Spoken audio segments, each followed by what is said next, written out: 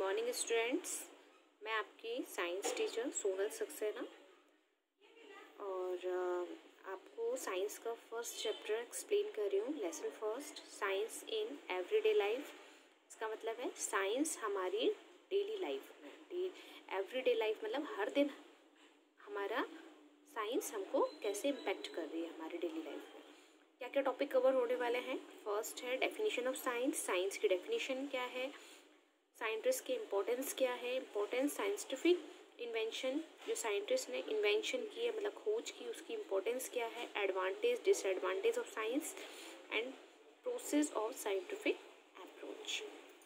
Okay, introduction. Science allow its methods and result to be spread widely and quickly।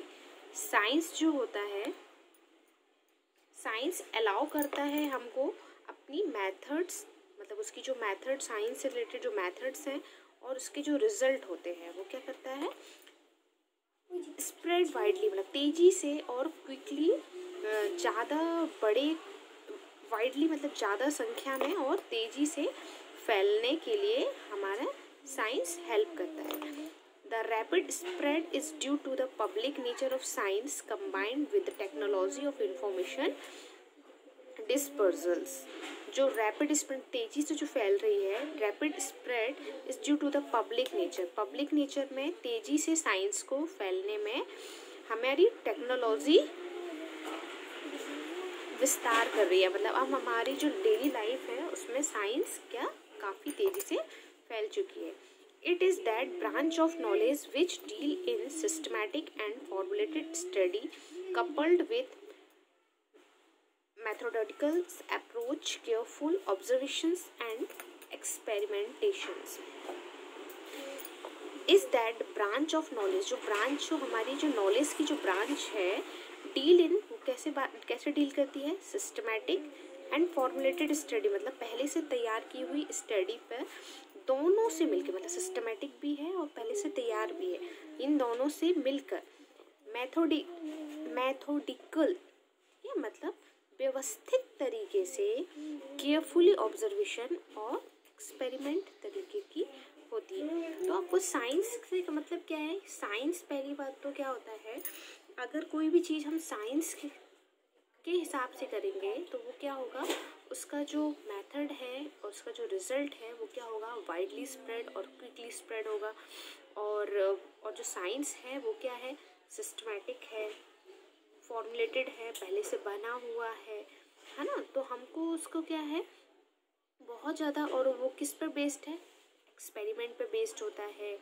हमको उसको carefully observation करना पड़ता है। जब हम प्रैक्टिकल करते हैं तो उसमें हमको ऑब्जर्वेशन केयरफुली करना पड़ता है।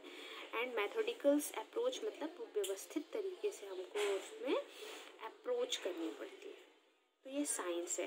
ओके, डेफिनेशन क्या है आपकी साइंस की, जो हमारी मॉडर्न एज है या मॉडर्न यूजेस हैं साइंस के, most often refer to a way of pursuing knowledge. जो हमारी जो मॉडर्न लाइफ है वो नॉलेज को परसुइंग कर रही है, मतलब नॉलेज को बढ़ा रहा है, ना कि अपने आप नॉलेज बढ़ रहा है। It is also often restricted to those branches of study that seek to explain the phenomena of the material universe. In 17th and 18th centuries, scientists increasingly sought to formulate knowledge in terms of law of nature such as Newton's law of motion. And over the course of the 19th century, the world science became increasingly associated with the scientific method itself as disciplined way to study the natural world, including physics, chemistry, geology and biology। Okay, जो 17th and 19th जो century थी, इस पे हमारे scientist ने एक nature पे एक लॉ बनाया था, लॉ ऑफ नेचर। कौन सा लॉ था वो, Newton law of motion. Newton का मोशन का लॉ था, 3 मोशंस के इसमें लॉ थे, ठीक है। तो इसमें क्या था, ये जो एक साइंटिस्ट थे, न्यूटन नाम के जो साइंटिस्ट थे, वो एक पेड़ के नीचे सो बैठे हुए थे, ठीक है, एप्पल के पेड़ के नीचे बैठे हुए थे, तभी अचानक से उससे एक एप्पल गिरता है। तब उनके दिमाग में क्लिक करता है कि ये एप्पल नीचे ही क्यों गिरा, ऊपर क्यों नहीं गिरा, ऊपर क्यों नहीं उड़ के गया, नीचे ही क्यों गिरा। तब उन्होंने उस पर स्टडी किया और उसके बाद उन्होंने जो लॉ बनाया उसको कौन सा लॉ बोला गया, न्यूटन लॉ ऑफ मोशन।